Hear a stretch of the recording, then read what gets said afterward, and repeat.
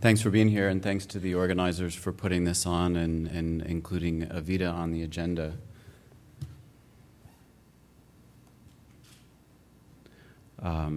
We have some forward-looking statements, and my crystal ball is broken, so I don't have a clear vision on the future exactly. Avita Medical is a device company. We're focusing on commercialization of products aimed at treatment of a range of skin disorders, skin injuries, and defects. We are publicly traded on the Australian Stock Exchange, also listed on the OTCQX. These products are cleared for marketing in the European Union, Australia, and China, and we're working toward our PMA in the US for an indication for thermal burn injuries. We're also working under a contract with BARDA, the Biomedical Advanced Research and Development Authority, which is a group within HHS responsible for our nation's preparedness for mass casualty events. The ReCell product for burn injuries has been identified within a portfolio of products for BARDA, not just for use as a medical countermeasure in a mass casualty scenario, but also with the potential for elevating the standard of care for burn care in the U.S. and providing associated health economic benefits. Our core technology is an autologous cell harvesting device. The device allows a clinician to take a small sample of the patient's skin and process it using first proprietary enzyme and secondly some mechanical disaggregation to produce a suspension of cells. We call this suspension of cells regenerative epithelial suspension. The regenerative epithelial suspension created can be used on an area 80 times the size of the donor skin that was used to create it. I want to talk you through a little, some of the key highlights concerning the mechanism of action. This illustration depicts the difference between the resource-constrained environment in the top half of the image, showing the reliance of wound healing normally on limited cells coming in from the edges of the wound and from dermal appendages, whereas with the introduction of regenerative epithelial suspension, we overcome those resource limitations. We think about a few key features of regenerative epithelial suspension. Firstly, that it's complete, and that is reference to the fact that all skin cell types are included in the cell suspension. It is available in that this device is used at the point of care for the patient. There are no laboratory facilities required. Nothing is sent out for processing and later returned to the patient. The regenerative epithelial suspension, or RES, is autologous, which has excellent implications in terms of safety for the patients. And in particular, I want to talk about activation and how we know these cells are activated and what that means.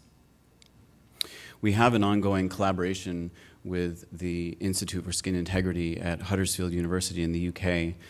This work is recently being completed, and we're working on getting it published, but I wanted to show some quick highlights. It's important to see in across this first series of images that the scientists were able to identify the phenotypic changes associated with the loss of contact inhibition. So when you have an injury, cells at the edge of the injury lose contact inhibition, and that is the trigger that initiates the healing cascade. But we want to overcome that resource constraint of just healing from the edge, and we can do that with this suspension applied over the entire surface area of the wound. We can see in these images that we have the morphologies of cells associated with them being in the proliferative and migratory state versus in their normal everyday state of being a barrier function in skin. We also know that these cells know that they're activated and in a healing-ready mode by looking at some important signals, and this is just an example in the bottom left. Involucrin and PERK are important signals in this cascade. Involucrin is present in normal intact skin, and then when cells are in that proliferative state, the involucrin goes away. And PERK displays the reverse characteristic. It is increased during cell proliferation. So this is just an example of some results showing that a comparison between res and intact skin in terms of those signaling factors. While the viable cells that we introduce in res are important, the non-viable cells also play a role. The damaged and necrotic cells release HMGB1, high motility group box 1, as well as heat shock protein. And these signals are key to both initiating and sustaining this healing cascade, this response associated with proliferation and migration. And lastly, secreted factors are present in our laboratory-based wound healing model after treatment of that wound with res at precisely the times that we would expect to see them based on the published literature on the wound healing cascade. So I mentioned earlier that we have a number of product approvals. This is a success to get all these regulatory approvals in place and in process, but it's not enough to really realize the commercial potential. We need to build a robust clinical data package across the range of indications we're interested in so that we can have the appropriate conversations with clinicians, and even beyond that, to understand the health economic benefits as well. So in the U.S., we have an ongoing pivotal trial.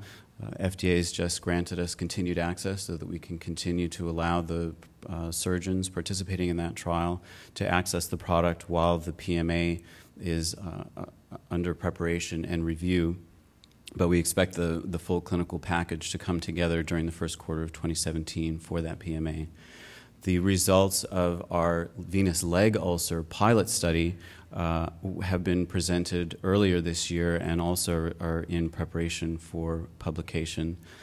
We had, in 2015, a diabetic foot ulcer publication in the British Journal of Surgery, and for our repigmentation application, we had some nice results come out in the Journal of American Academy of Dermatology for patients with segmental vitiligo and piebaldism.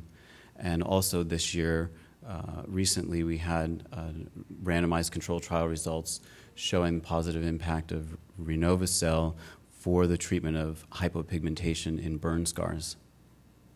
So I want to take you through a couple of clinical cases. This one was in the U.S. under our compassionate use investigational device exemption. This patient suffered a massive burn injury, and the issue in this case is that there is insufficient donor skin available to cover the patient's injuries. But with the combination of meshed autograft, meshed more widely than would be done conventionally, in conjunction with topical application of the regenerative epithelial suspension, we can achieve closure in these patients, and reducing the amount of skin means that we can reduce the number of procedures. In this particular case, the patient would probably have had a hospital stay based on their severity-matched historical control of 120 days. This patient walked out of the burn unit in under 40 days. Another example, slightly different in terms of the modality of use, this patient has a deep partial thickness injury, so they have intact dermis, but this patient's face was not healing after the boiler explosion that they experienced. The area was debrided and treated with regenerative epithelial suspension, and not only did we achieve wound closure, but going back to what I was saying earlier about how all of the cell types are present in the res, that includes melanocytes, which are the pigment-producing cells, allowing for restoration of normal pigmentation. So this reduction in the requirement for autografting or averting autografting altogether, you certainly don't want to put autografts on the face of a patient, has implications in the mass casualty scenario in terms of alleviating one of the bottlenecks. So we're working with the BARDA to establish ReCell as the go-to autograft sparing technique. Part of what helps us do that is the fact that this device can go anywhere, can be used anywhere, and is entirely self-contained, used at the point of care. This contract that we have with BARDA has a number of different aspects to it. One is the establishment of a national strategic stockpile for emergency use in the event of a mass casualty involving thermal burn injuries. But the agency, the authority, takes a holistic view on what it means to be a nation prepared. So we are working also to engender familiarity and acceptance within the U.S. burn centers, and also to work on understanding the health economic impact, the budget impact, both from the hospital and the payer perspectives, so that we have, in the event of an emergency, something available for use that has already been accepted by the clinicians who we need to have using it. We did complete enrollment in our pivotal trial in January, and our last subject follow-up will come 52 weeks later. It'll take us a few months to get the clinical study report finalized and submitted for our PMA. PMA approval we anticipate sometime around 9 months later. Just touch on some of the other indications. Here are a couple of cases of the treatment of venous leg ulcers using the product Regenerative. This was in the UK. These patients are often homebound and waiting for a home health care provider to come and do dressing changes. They also experience a lot of pain, and they just have limited sort of ability to participate in day-to-day life. And what we have seen anecdotally is that pain and the level of exudate, the level of fluid coming out of these wounds, which is what requires all those dressing changes, reduces quite quickly within the first 5 days after treatment with this suspension. So this inspired us to do a pilot randomized control trial. We wanted to work quickly through this. We had a limited time frame for follow-up, but we looked at large wounds. So we're not focusing on the incidence of wound closure, because some of these wounds are up to 80 square centimeters, and that's not going to heal under any circumstances really within the time frame of 14 weeks, which was the follow-up for our study. However, we showed statistically significant improvements in the Regenerative group versus the control group for changes over time in wound size, in pain, and on some of our health-related quality of life metrics. We used the Charing Cross Venous Leg Ulcer Questionnaire. So we have the sense now that the treatment with Regenerative puts these wounds on a healing trajectory, and we will be working toward a pivotal trial to have a supplement to our PMA application for the treatment of venous leg ulcers. A similar kind of wound that has the similarities in terms of becoming chronic and being challenging to heal is a pretibial laceration, and I wanted to show a quick example on that. This is a terrible and painful wound that is difficult to heal, happens often in the over 60 population, and this particular example showed tremendous progress during just 3 weeks after ReNovaCell treatment. I showed this slide last year.